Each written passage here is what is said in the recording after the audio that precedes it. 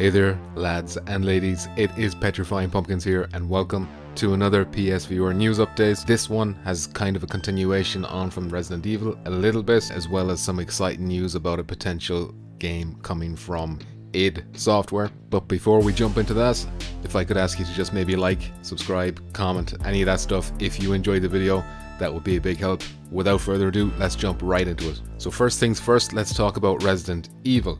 So some of you may know this guy beside me, this Twitter user, Dusk Golem. This guy is a known insider when it comes to Capcom, specifically Resident Evil. I don't know how, but this guy has connections and he gets all kinds of details. We knew Resident Evil Village was going to be called Village before it was even announced as being called Village, thanks to this guy leaking this kind of information, as well as the fact that it was going to be first person, it was going to be in a snowy environment, it was going to have castles, it was going to have like a witch lady in us who turns out to be like a vampire witch or whatever. The point is, this guy is pretty consistent, he's a good track record, so if he says something you should probably maybe listen. So he was asked by Patrick Klepek, what about the VR mode, is it going to come to Resident Evil 8? And his answer was this. First of all, it was pretty surprising, but anyway, he wasn't sure about the state of VR currently, but that it was in at some stage, so that's kind of given us a little bit of hope. He says it needs to maintain a steady, consistent performance level to combat motion sickness, so maybe if there's issues with that, that's maybe why we won't see VR, if it turns out we will not see VR in Resident Evil 8. But he goes on to say that there is other stuff that is definitely happening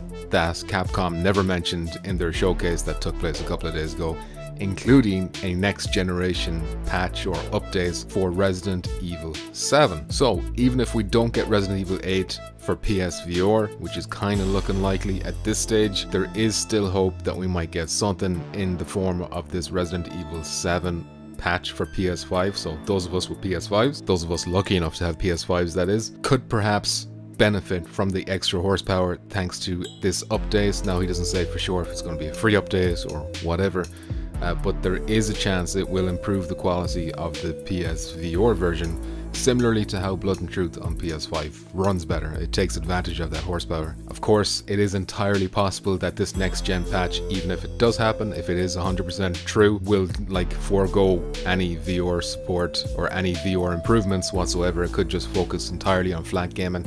That's kind of possible too, especially if Capcom are kind of turning their backs on virtual reality. That would be very sad, but it's something to potentially look forward to, or at least keep an eye on. And you know, if you're interested in Resident Evil 7 or, you know, PSVR in general, and of course you probably are if you're watching this video, so do keep an eye out for that. Who knows when it will drop, if it will drop at all. It's kind of interesting that it wasn't shown at the showcase. Maybe that means it's maybe far away at the end of the year, maybe even next year or something like that. Maybe that's why they didn't want to announce it too soon. But enough about that right now. Let's talk about our next story, which is all about id Software. Now, id Software, part of Bethesda bought by Microsoft, so you know, it's a lot of questions being raised by all of this. But let's talk about Project 2021A, which was revealed on an Australian certification website. And this game, not very little is said about it, but there are some details, very important details to us, namely it's a virtual reality game. So id Software are working on a virtual reality game being published by Bethesda, and it has some details such as the following. It's rated 18+, it has high impact violence and online connectivity. So what could this be? It could be a lot of things. Maybe one of the most obvious choices would be a Doom VFR 2 or Doom Eternal VFR or something along those lines, because we do know they have a history with making a Doom VR game.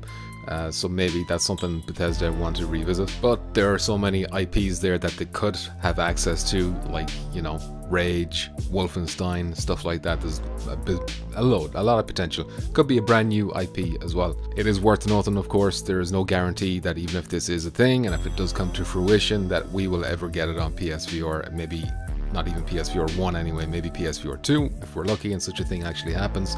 This game got its classification on the 22nd of January, so that might give us some kind of a time window as when we can expect to maybe see it or, you know, have it released or whatever. It might not be too far away considering it's already been raised, so we will have to keep our ears to the ground on that. Let me know in the comments down below what you think this could be or what you would want this to be. If you're someone who's played BF4 1 and want to play a sequel to that, or if you're someone who'd love to see them do something brand new. Maybe you're even one of the people who loved, you know, Wolfenstein Cyber Pilots. Someone has to out there, I'm sure. Maybe you want to see a sequel to that. Let me know down below. And with that, I will end this video. Thank you very much for watching, lads and ladies. Before I go, let me thank my Patreon supporters whose names are on the screen as we speak. Thanks to their continuous generosity, they're helping keep this channel nice and moist. In particular, following top tier Patreon supporters: Daniel the Pumpkin Patch Kid, Columbus Thomas III, Tradition, Chop517, Pete Hawkins, and Crumb.